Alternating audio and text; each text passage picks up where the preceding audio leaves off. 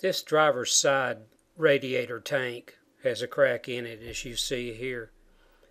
I could get that tank replaced at a radiator shop if I take them the radiator for $70.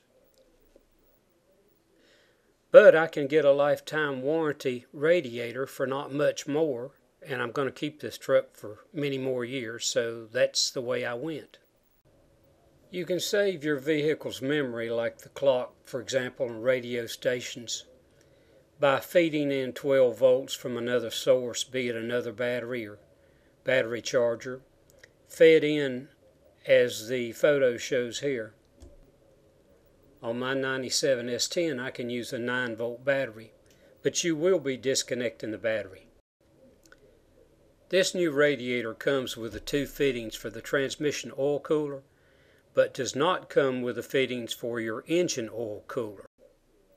This radiator drain petcock can be really aggravating to get to. You may just want to put a pan under it and disconnect your lower hose at the radiator. Drain all your coolant first before you remove the transmission oil cooler lines. By draining the coolant first, you won't get any transmission oil into your antifreeze. One way to remove oil or transmission fluid from antifreeze is to pour your contaminated antifreeze into a gallon jug, filling it all the way to the top. Wait a few minutes and the oil will rise to the very top of the gallon jug, and you can either siphon it off or add a little bit more distilled water to let it overflow and eliminate the oil. You can also use a filter like a paint filter to filter your antifreeze before you put it back in.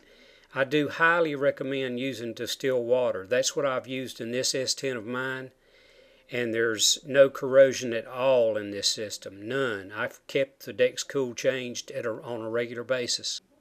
Some people like the decks cool, some don't. I really like it in this GM vehicle. This radiator came with a little plastic tool shown here to remove the transmission cooler lines. You could remove the transmission cooler line fittings without disconnecting the cooler lines, but I don't advise doing that because you may damage the O-rings. You can see the three little ears on these snap rings that retain the transmission cooler line. And you can also see the black O-ring inside the fitting. To install the line, you just push it directly into the fitting until you hear a little snap.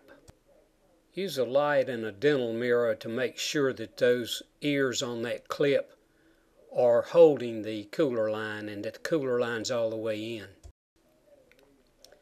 I actually found it easier to use this little pick to remove those snap rings rather than the tool. It just seems to work better.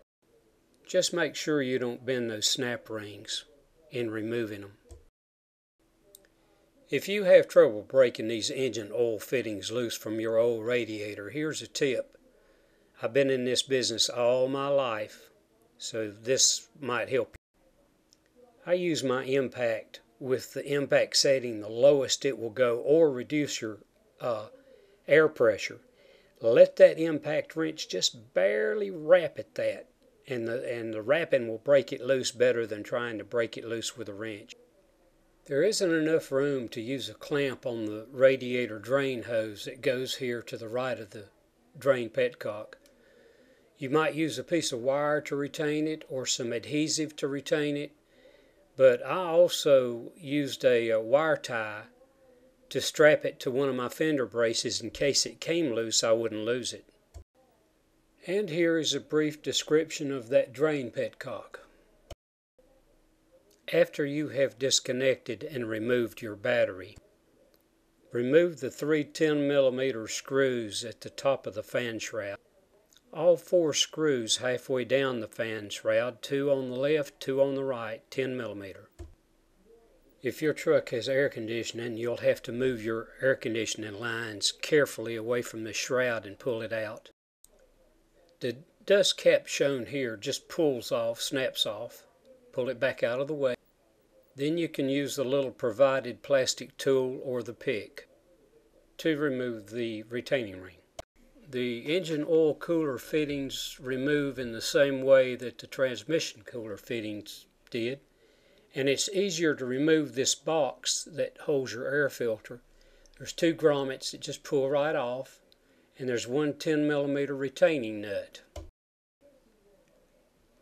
And these O-rings at the tip of this engine oil cooler fitting. That is a special O-ring, one that I didn't have, and I have hundreds of air conditioning O-rings. So if it's damaged, you'll have to get one. And here's a close-up view of that engine oil cooler fitting. This is a good time to remove any debris that you might have in front of your air conditioning condenser and behind it. And you can back flush it with a hose while you're there, if necessary. Just be sure when you're finished to make sure this air cleaner box screw is turned where it won't dig into your hose and cause a leak. So the installation of your new radiator will go just as a removal. Thanks for watching my videos, and I hope this video really helped you in this installation.